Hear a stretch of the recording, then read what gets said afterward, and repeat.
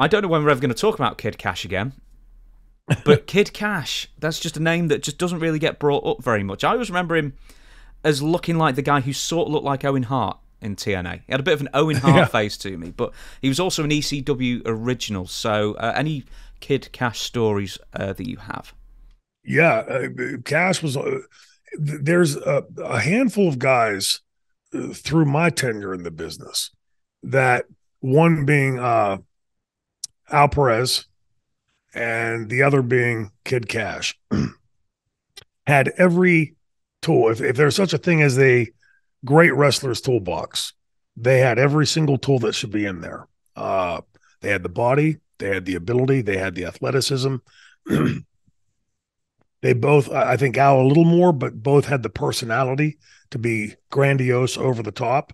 And they also both seemed to understand position on the card, how to get a match over. Both of them, I think Cash a little bit longer, but like Al Perez, when I came in, as the young, skinny kid in the dressing room, you just look down across the dressing room at him and think, man, he's going to be the next big thing. Like, that's the guy right there. And he just all of a sudden disappeared from the business. And two or 3 years ago at WrestleCade, there's a gigantic room and fans and tables. And I see this guy probably 10 yards down on the opposite side of the aisle. And every so often we catch each other's eyes and glance, and I'm like, damn, who is that? I know him. And this goes on like for a couple hours. And finally he comes walking, there's a break, and he comes walking over. He gets like 3 steps out of his table. I'm like, holy shit, it's Al Perez. I jumped up and walk over. And I said to him, like, he still looks great and everything. I said, dude, like, what happened? Like, you just disappeared. And he was one of those guys that gave himself like a 5-year plan. If in 5 years hadn't hit it, it's time to move on. And he stuck to that. And he's been successful since, and done some businesses and things. And I told him, I said, dude, like, I just assumed like you're the next big thing in wrestling. Like, he had the body, that look, the athleticism. He had all those things. Kid Cash had the same thing. That same toolbox was as complete with Kid Cash as it was with anybody. And for whatever reason, again, and there's, when we talk about these types of things, you'll see been 1,000 wrestlers that you've seen on TV between then, and you're scratching your head going like, okay, but this guy instead of that guy, and you're hard to place it. It's hard for you to place it. The only thing that I can give as an answer to that is ultimately beyond the toolbox, beyond the heart, beyond the desire.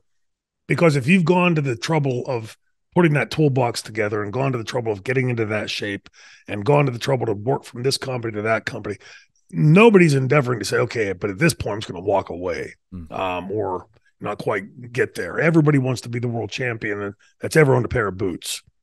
So what is it? And I think that the ultimate answer, and it's not an answer, but it's the best answer that I can come up with, is there's just a whole lot of luck involved in this too. The right time, right place. You farted at the wrong time in a meeting. Those just weird things like that you stop and think, because when I look at those guys, and Bobby Roode, we talked about Bobby Roode a second ago, it confounds me that at this stage, Bobby Roode's not that guy you go, oh, yeah, man, how much money he drew and all the belts he's had and top spot in all the companies. It's perplexing. It really, really is that there are so many guys that come and go like that.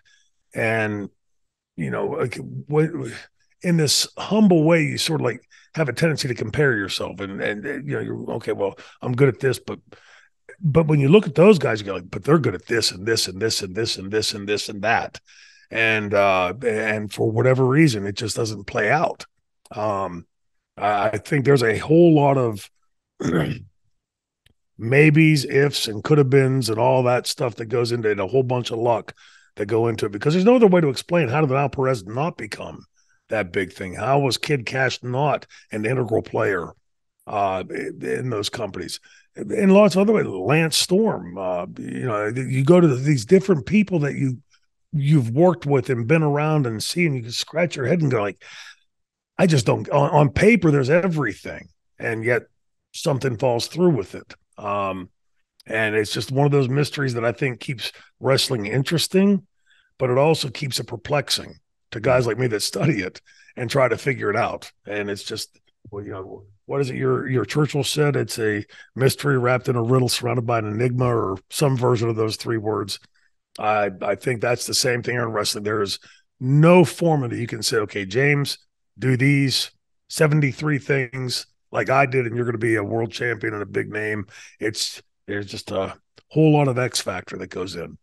It also might be that people like Lance Storm or someone more modern like Damien Sandow, Aaron the Idol Stevens, I think for the most part maybe they're too good, and therefore they're good at everything, and therefore if you're good at everything, you end up being a utility player to plug into one space or another. So it could always be that as well, where basically, you can just be fit into any hole because you're any shaped peg kind of thing. Yeah, and if you go before a certain period, like if you go say before the Hogan era, if you were that good, you invariably were going to get pushed at some point. Now you may or may not draw. When you're like, look at give them names. Pedro Morales becomes world champion, 72, and the houses go. And they had blackballed Bruno right prior to that. And so Senior basically had to go back, would have never hired him back. If Pedro came in and those houses stayed full, you probably would have never seen a second run from Bruno. So, again, those things go into, but by the Hogan era, much to your definition, if you were a Jake Roberts, if you were a Roddy Piper, if you were a Paul Orndorff, if you were a Randy Savage, you're the foil to get this guy over. And I think we see more of that. I'm sure there's probably instances prior to that, but you see that becomes more the system, more the norm as to, okay, you can do everything. So that means you're like your point, the utility guy, go out there and get this guy over. I'm not sure if it seems to be my recollection to listen to Bruno and Dominic and all different people from that generation was that if you had the goods in the ring, you were probably going to get some kind of a push and some kind of run out of it. And then ultimately, like Pedro, where the houses go down, then it's going to be a quick thing. But Pedro didn't disappear at that point. Pedro was kept like in a different place, like mid card and earlier with the Intercontinental title. But we see much more of that later, and it's still confounding because you look at those guys and and it just really makes you scratch your head because I remember being that kid in the dressing room and looking at Al Perez and they're like, man, this guy, he's got everything. He can do it all. And yet, here and gone.